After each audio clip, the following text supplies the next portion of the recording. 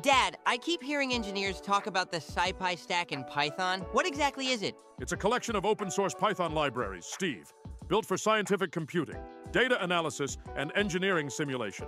It's kind of like a free MATLAB toolkit. So what's in the stack? The core is NumPy.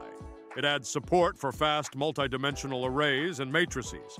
Every calculation in the stack relies on it. Like matrix math and linear algebra? Exactly. Then you have SciPy, which builds on NumPy and adds modules for integration, optimization, signal processing, ODE solvers, and even Fourier transforms. So you can simulate real systems with it? Absolutely. You can numerically solve differential equations, perform curve fitting, and even run root-finding algorithms, all from code. What about graphs? That's where Matplotlib comes in. It lets you plot anything from simple 2D charts to spectrograms. Great for visualizing simulations. Are there tools for stats and data too? Yep. Pandas is used for structured data like time series and tables, and SciPy handles symbolic math like solving algebraic expressions analytically.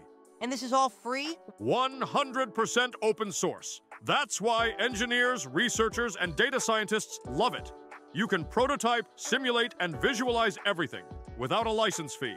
So it's like MATLAB's nerdy open source cousin? Exactly. Lightweight, flexible, and growing fast in academia and industry.